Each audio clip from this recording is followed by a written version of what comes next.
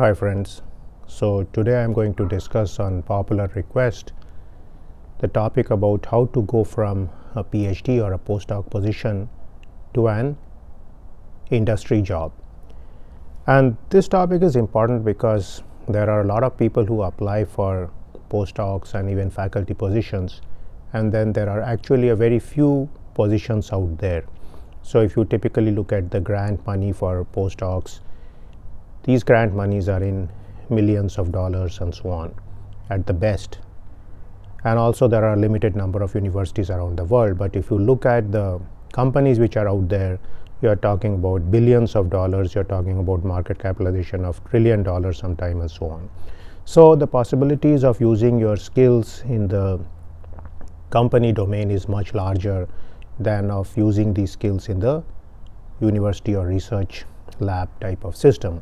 So let's look into some of the aspects which differentiate the university world from the industry world, and let's see how you can break out from your PhD into the industry. So the number one thing about how to get into company system is you need to create a resume, and this is different from a CV. So as most of you know, a CV essentially involves telling people where your degrees are from, what are some of the prizes and awards you have got, and essentially the list of publications. Now it is expected that people figure out from your list of publications as to what are your projects or problems which you have done during your research. So most university people are familiar with this. They peruse your thesis title, they go through your list of publication and the titles of all the papers, and they basically can figure out what you have done, and if they are interested they will go more into the web system, into Google Scholar, and read your abstracts, and if they want they can read your publication. Now the companies don't work like that. In the case of companies, you need to give your resume and you need to exactly tell what are the projects you have done. And typically company people don't publish papers. At the best they may write some patents or file some patents, but most people do not do that also. So essentially company people work on projects. So if you think about it, your PhD also involves a project. You probably did a project as part of your PhD funded by some government body or some private company, and essentially you now need to think of your PhD as a project and break it down into projects. So that's what companies like to see. Now typically resumes are long. They are summary of what you have done. It's basically the story of your life. That's what curriculum vitae means. Now as far as a resume is concerned, it's more of a summary of the projects you have done and the skills you have acquired through these projects. So essentially most of the companies nowadays use some kind of software to go through resumes. So they are going to look at various keywords in the resume. So maybe they are looking at optimization, machine learning, C++, Python, pandas, marketing, business, different type of management software, statistical analysis, and so on. So these all should be there in your resumes, and the companies are essentially very much skill focused. They don't really care about publications and so on, but if you have a few publications you can put that at the end of your resume. Typical resume should be 1 to 2 pages. If you are a PhD you can probably go with 2 pages. Don't exceed 2 pages even if you are a very senior candidate. For a CV there's typically no limit, but new PhDs or postdocs typically have CVs from 2 to 5 pages, and senior faculty may have CVs of 50 pages and so on. But even if senior faculty are there, they don't need to list out all their publications. They can give a link to Google Scholar and people can see all their publications right there. So that's the number one thing to keep in mind. It's papers versus projects. So whereas universities are paper centric, companies are project centric, and you need to convert your mindset from paper mode to project mode.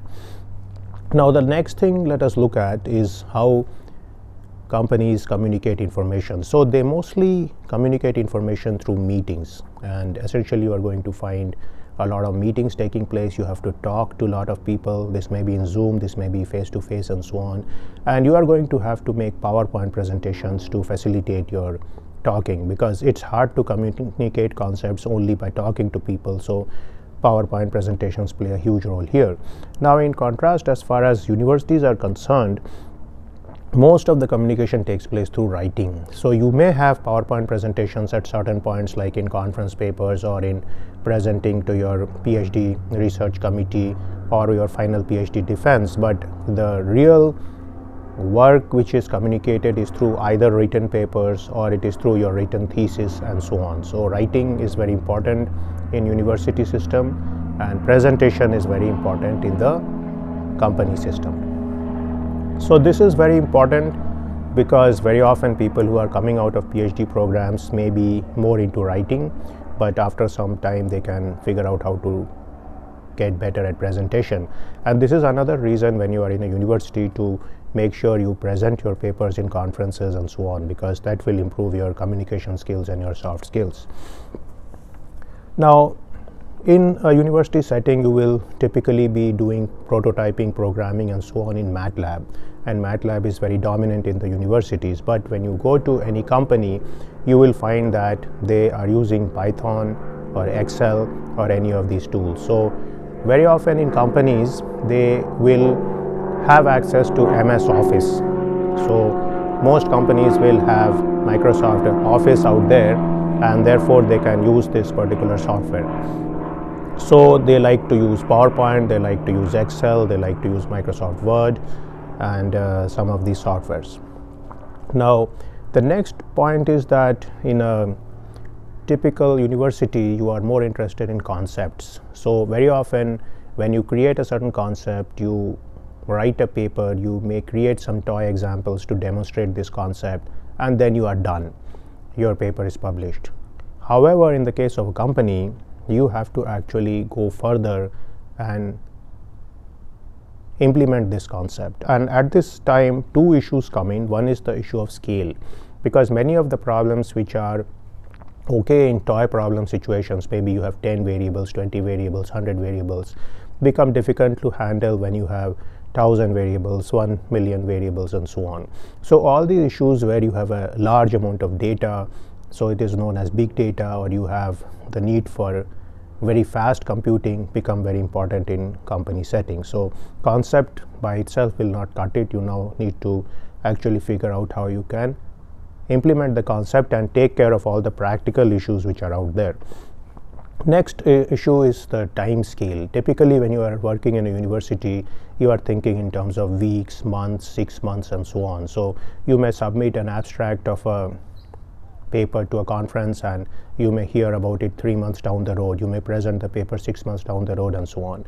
But as far as industry is concerned, people expect you to have a solution within the next week, maximum 2 weeks, certainly at a quarter level. So quarter to quarter is the way the industry lives, and therefore if you have been working in a university, you need to increase your speed as far as the research time scale is concerned. Now, this may sometimes mean that you may not delve into a problem to a very deep level, you may not write a very nice paper and so on, because here the aim is not to write this nice paper, but simply to actually practically implement the concept, make it into some kind of hardware or software, and then move on for the next quarter. Finally, in a university setting, you have, I would say, a lax management style. If you are a PhD student, your supervisor may be there. He may or may not meet you regularly. Certainly, if you are a faculty, you are pretty much on your own. Your department chair will just every now and then check on you to see if you are publishing papers and so on. But if you are in a company, you will have a manager. If you are a manager, you will have a VP. If you are a VP, you will have some CEO type person to whom you report. So in this case, the monitoring is much more close. So one of the good points about this is that the manager will tell you exactly what you need to do. So it's not like in the university where you have to sometime work in a vacuum type of situation and figure out things on your own. The negative side is sometimes you may have a lot of feedback coming from the management all the time. So you may have to kind of spend a lot of time to explain to them what exactly you are doing, how it is helping the business case of the company and so on. So these are some of the factors to keep in mind whenever you are applying for the industry job. Now, like I mentioned before, postdoc positions and all are very limited, so it's very likely that a large number of PhD students are going to have to take industry jobs. Industry jobs are nowadays much more amenable to PhD students, so there are a lot of companies which see the value of PhD because PhDs bring in a lot of research insight, a lot of training in terms of writing and presentation into their thinking, and so some of these are very useful. So always remember, whenever you are a PhD student, don't shy away from practicality, don't shy away from actually implementing your ideas in terms of computer code or in developing actual hardware. And these things will be very important if you want to quickly transition from PhD to the company system.